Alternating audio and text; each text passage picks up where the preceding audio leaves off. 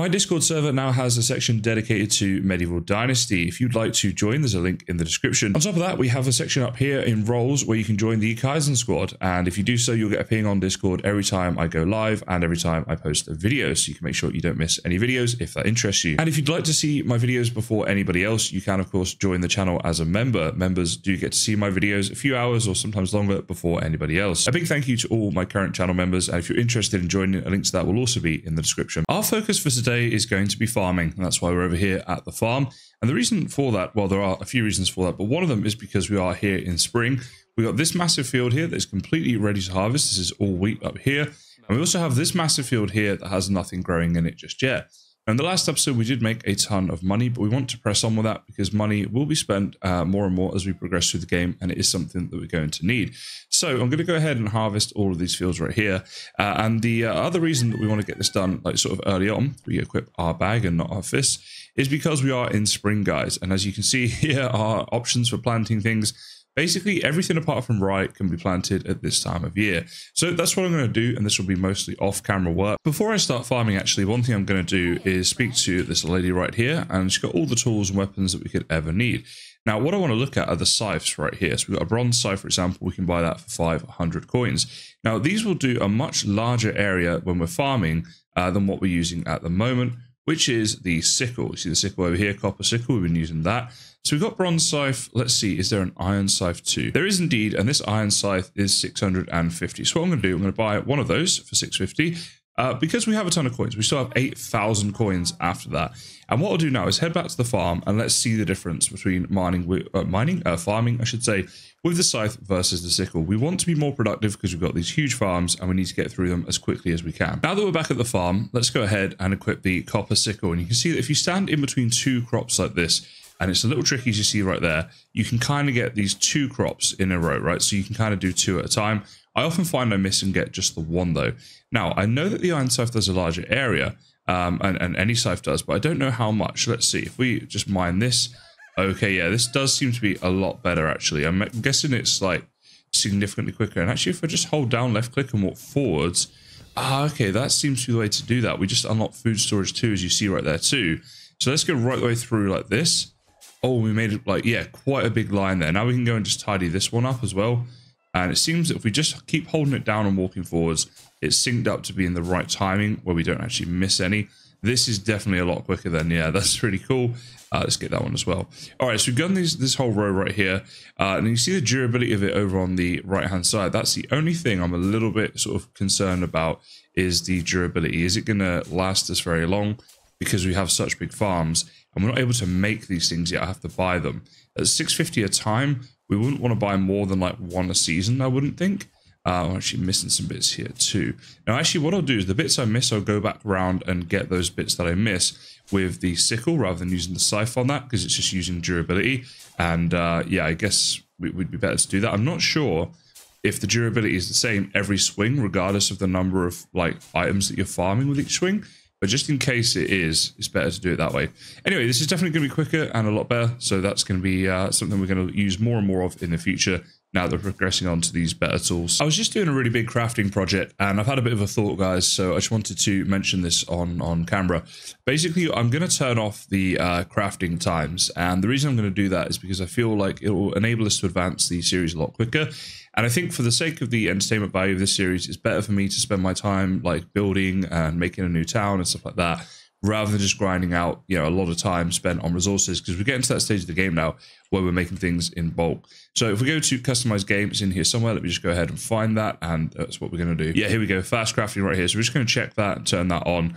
I'm not going to do any other stuff for now. I think that I want to keep the survival element of this game, and I want to try and keep it, you know, looking pretty good in terms of like pretty close to how the game is meant to be played, if you like.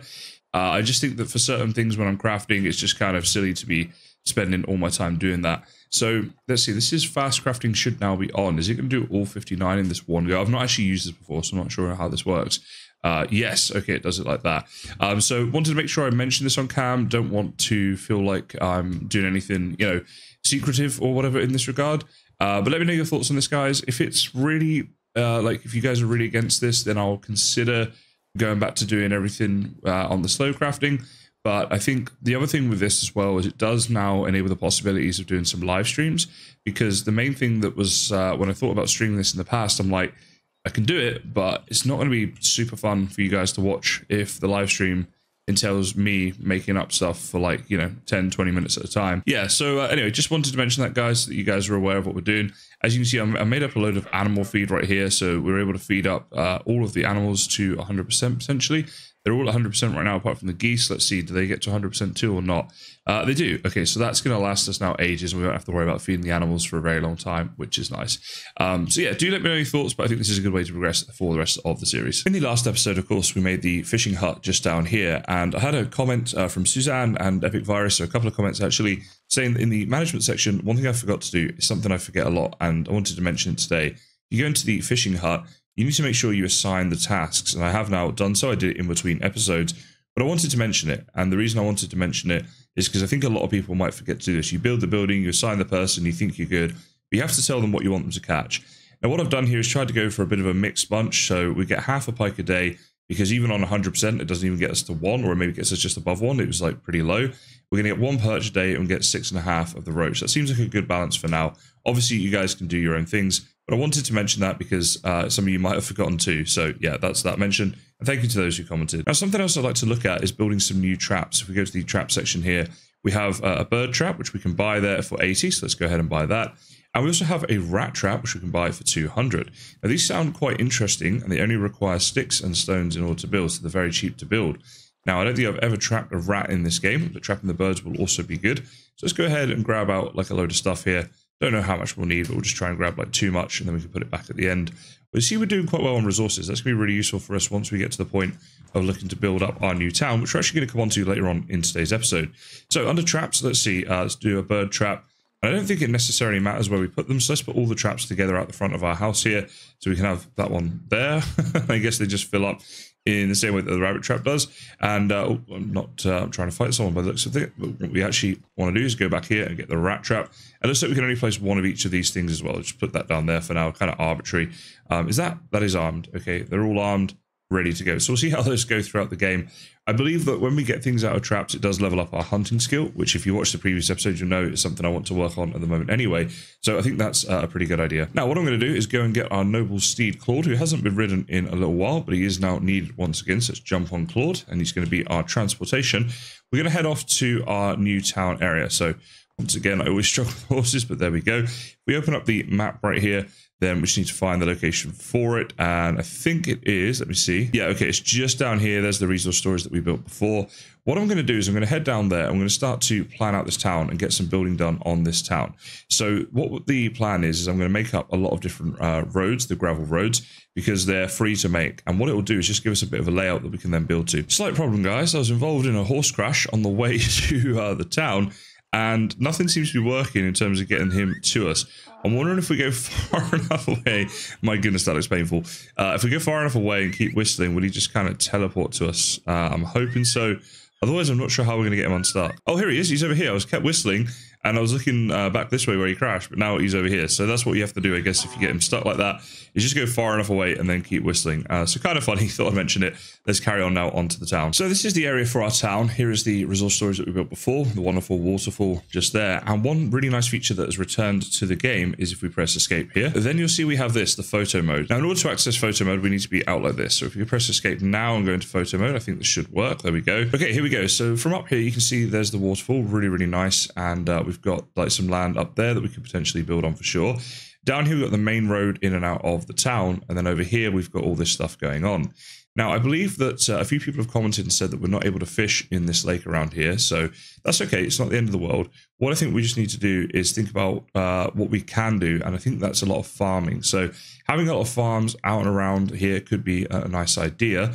But then also, like, long term, I'd like to have town walls and stuff like that. So maybe the farms would be outside the walls. So I'll have a fly around, come up with a plan, and then we'll talk about what we're going to do. Having had a look around, I've got a bit of a plan for the town now. And this may change over time. The town may evolve over time, and that's absolutely fine. But here's what I think. We've got this bridge over here that goes across the water. And over there is a mine. So later on, we can definitely build a mine there. And in the meantime, we can do our own mining there. So what I like is this road that we've got over here that goes from there just down this way like this. from like either side of that, we could build houses. We could have some really nice houses here like this along the river if we clear those trees. And they're kind of protected. They got the river on one side, they got the cliffs and stuff up there. And where this structure is right here, I'm not sure if we're able to take this down or not in game, but we might be able to do something with that and theme it or something, because it's going to be overlooking this whole area right here. So for the initial sort of areas of residential areas, we could build down here, and that's how we get people into our town. So now that we are out of the photo mode, let's run over and see what this actually looks like in game. This is the area that I'm talking about. So there's the bridge there going over like that. And just over here, we can just run across this river. You can see we could take down these trees and things. We've got a nice flat area to build on right here, right next to the mines and stuff. And this could be where people live at the start of our town. I was noticing as well, looks like we've got some stuff over here that we can loot. That's pretty good. So we've got 52 coins there for doing nothing. We always like that. And I know that every time I loot places, there are things that I miss, and I get comments about it all the time. So yeah, I guess it's not my strong point in the game. I do try, but I seem to miss things. So a little tip to you guys is to do make sure when you're looting these things, you have a better look than I do, because clearly I miss out on things. Now, I have been using my bow and arrow. Let's see if we can hit that little bird that's running just over there. This has been something I've been doing for hunting, and there we go. I do find it easier than the spear, but it took some getting used to, I found. Oh, we don't have a knife on us. I'll sort that in a second then. Yeah, so the bow and arrow seems pretty cool, though. We'll have to try out the crossbow soon as well. So what I'm going to do is clear a load of trees and stuff like that in this area right now, and we'll look to start making some things up. Now, one thing I was thinking is that just down this end would be a really nice spot for our house potentially, because we want our house to be the nicest, right? Because we're living in it. So what I was thinking is if we had our house here, we have a bit of a backyard right next to the river and the bridge with a waterfall in the backdrop. I think that could be really, really nice. And again, this might change over time. That's what my plan is for now. So we're going to start by taking trees down over here and then build like a line down here. And this will be our residential street right down here. We don't even need to build the gravel road. It's already in the game for us, which is really nice. I have now taken down some trees and things, and it actually reveals the view even better, as you can see here. So it's going to be really nice. What I was looking at is if I go to buildings and we go to houses, our production's not far off the 1500 required to make the top level house in the game. Unfortunately, it doesn't give us like the ability to see how large that's going to be. But what I think I'll do is leave some space for that down here, and that'll be our house, the sort of big house right on the end. And we can start a residential street from about here. So let's go into houses once again, and we're going to build simple houses. We're going to try and make the houses really nice for everybody on this street here, and maybe we'll do like some upgrades later on once we've unlocked that. But by doing this, it will hopefully unlock the big house for us.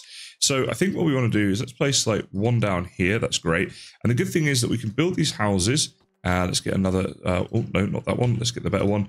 And we can basically build them and lay them out without needing to actually build them out yet, right? We can just put them down on the floor and see where they're going to go. So for example, this one will be able to place there. We just need to take this down, which I'll do right now. But in doing this, we're going to be able, of course, to plan out like the town a little bit better. And actually, as I'm talking, I've had a better idea. I think I've had a better idea. You know what? Let me do a couple of things here, and then I'll show you my better idea. All right, let's grab our hammer. And this one right here, what we want to do is destroy it. I don't want to build this here. It was a change of plan. What I think I'm going to do is make a little neighborhood, because that could be a bit more fun. So let's go into the building once again and go back to the simple house. But let's place it like this. So it's facing in this way with its back to there. And let's go about there. I want to give some space around the houses. I'm thinking what we could do here is that's going to be too much actually, but we could do some decorational stuff. So let's just take that down a second. And there's a bit of trial and error involved here when we're doing the building, so we can get things right. So this does need to go a bit closer to the thing. So we'll put it like there. The space can go in here, but that should leave enough space for us over there for our house. And if not, we'll figure something else out. Then what we're going to do is go back to houses and get the simple house again. We want this one placed down like here somewhere, right? So let's see if there's a good spot here we can find. Yeah, just about there should be fine, right? So that one there, and then a third one just over here. Let me go ahead and take down some of this stuff first, because it's going to be in the way. But you can see what I'm doing. Then we'll have a nice little courtyard here for those three houses. There'll be three families that can live there, and that would be kind of a nice way of doing it, I think. I'm just lining up my houses here, and I come up with a little bit of a tip, because I want to try and get them as straight as possible. So basically, if we hold our hammer right now and we go on to destroy, then these will show up red. These are the plots of the houses. You see that there is the stick for the outer sort of perimeter of the build, but this here is the actual house, and that's obviously what we want to line up. So now if we press Q and we go onto the houses, select the simple house, when we go to line this up, once it gets into the green, what we need to do is line up the green of the new house with the red of the other one. So roughly about there. Let's see how close I can get this. Okay, so you can see that was pretty close, right? This is a little bit off. I don't mind it being a little bit off, because this is like meant to be medieval times. I think it adds a bit more realism to it and stuff like that. I might move this, I might not. But the point is, it's a lot easier to do that than without. If I just go ahead, in fact, and destroy this right now, I'll be able to show you what I'm talking about. So if we get rid of the hammer, then these things go away. Now when I go to buildings and houses and try and place it down, we don't have that. We still have the green, so we can try and sort of guess where it's going to be. And I'd probably guess it's going to be like there. And actually, I think I got that one better. That's just because I had some previous practice. But you guys, if you're playing this game, you'll understand what I'm saying. Hopefully, that'll be a little bit of a tip there to help you out. In the end, I decided to go with a bigger neighborhood. So what we have here is one house down the end there, then 1, 2, 3 in the middle here, and a final one on this end here. So we've created a nice sort of U shape or N shape, I guess, depends on how you look at it, with this big square in the middle where we can put all kinds of different things. So we could put things like wells and useful buildings like that, or just decorational stuff. I've left the tree stumps that are in the middle here. We're going to let those regrow and then over time develop this middle bit and see how we want it to look. But I think this is quite a nice way of doing it. Hopefully you guys will agree with me on that. So now it's a case of needing to build them, of course, and we can go ahead and start taking a look at that. The foundations are all going to be stone, so we'll get that done. But when it comes up to the walls and things, people have suggested I build some stone houses and things like that. We do have like 700 stone at the moment too, so it could be kind of nice. Oh, and actually while we've got the outlines on, I'll show you here as well. This house on the end is up on stilts a little bit. You can see right here. So this is going to require some logs for the foundation and then you know, some other stuff on top. But I think that's kind of nice because we've got these houses. They're slightly at different heights, slightly different orientations, has a medieval feel to it. But what we're basically making here is a nice medieval neighborhood. And I think that's kind of a nice way of going. And it will provide the housing needs for our town, which is going to be across the river there, and some little bits of stuff going on here too. We're back at the town, and I managed to have another donkey crash. So I've ended up face down in the dirt once again. However, what I'm hoping right now is that all of our traps are ready to be collected, and they are. So bird trap, that's 1/3 durability used up each time. Let's go and collect that. What do we get from that? 11 feathers and 2 meat. Not bad for basically a freebie. And the rabbit trap, we know all about that. We get the fur and we get the meat from that. Not bad. But how about the rat trap? Look at this, guys. We've not used this before. So from the rat trap, we're getting just 2 meat. No fur or anything from that. Wait, is that? Oh, it did rearm, I guess. Okay, there we go. So it's just more free meat basically for us. And we don't mind that at all. What I'm going to do now is have a sleep, and when it gets back to daytime, do a bit of a time lapse of that neighborhood being built. I think that could be cool because we're going for so many buildings all in the one place. So hopefully that will look good on cam. We've got our resource storage over there nearby as well, and hopefully we've got enough stuff on us that we can actually build all this stuff up. But let's find that out together. One thing I might do just before I head over there is make some planks up, I was thinking. I think we will need planks for the builds. And right now we've got 31, which is good. We've got 148 logs though. So let's turn, like, say 25 of those logs. Let's just do more. Let's go for 30 of those logs. All right, we're going to grab those. Oh, I can't move. All right, I'll figure this out, and that's what we're going to do next.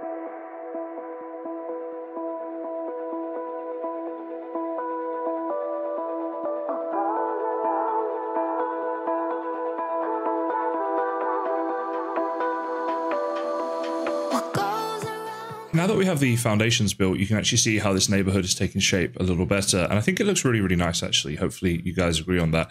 But what I wanted to talk about now is some of the options that we have. So when we go up to these walls right here, we can just start building them as they are with logs and sticks, or we can press E and edit them. Now, then you can go for walls with windows, and walls with doors. So what I think we'll do here is we'll try and have each house a little bit different. So let's just start down this end, I suppose, and we'll build this one as is. So for example, this is a wall with window. So press edit, we'll go wall with window, and then we've got these options. We can go wattle, we can go wooden, or we can go stone. And we're going to look to go stone because a few people have said about that and using up the stone, and I do think it's a good idea. Now, it looks like what you need to do is actually do this for each panel, right? So it doesn't do it for the entire build.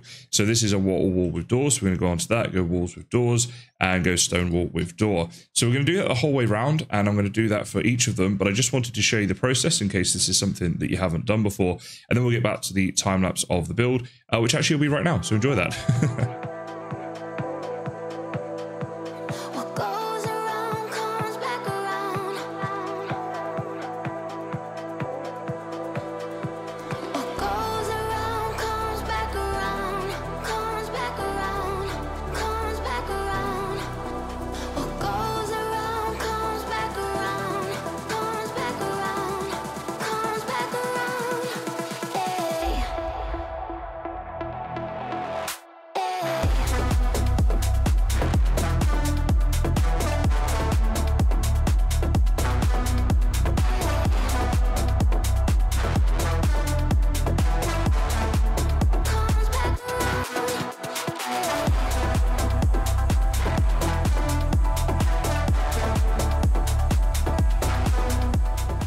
Our neighborhood is now built, as you can see, and unfortunately we didn't have the best weather for the christening of this, but I thought I'd have a look around with it like this nonetheless, because obviously we're always against the time on this game, trying to be as efficient as we can, so I didn't want to just wait around for sun.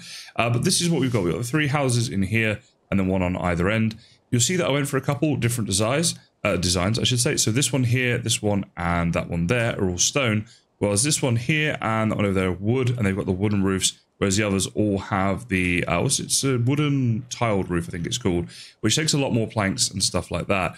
We've also done the orientation a bit different. So this has got like 1 window at the front, this one has 2, this one has none, this one again has 2.